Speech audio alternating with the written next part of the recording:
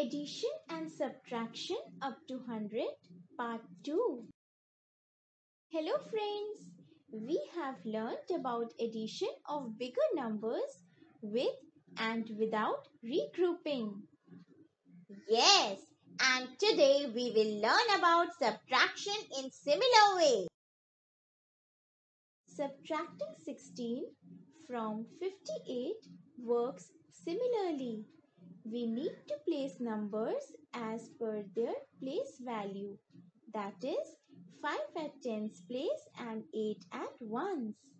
For 16, 1 at tens place and 6 at ones. Then subtracting numbers as per their place value, answer is 42. Friends, you have seen subtracting without regrouping, and now we will learn subtraction by regrouping. Subtraction with regrouping follows the same process, placing numbers as per their place values. But here we can see that ones place of 35 have 5, which is smaller than number at ones place of 18, that is 8.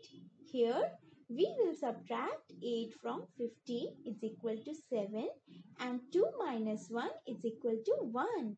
Therefore, answer is 17. Friends, did you see how we borrowed from tens place to do the subtraction? Yes. We hope you have understood the concept and do revise and practice to learn more. Till then, bye-bye.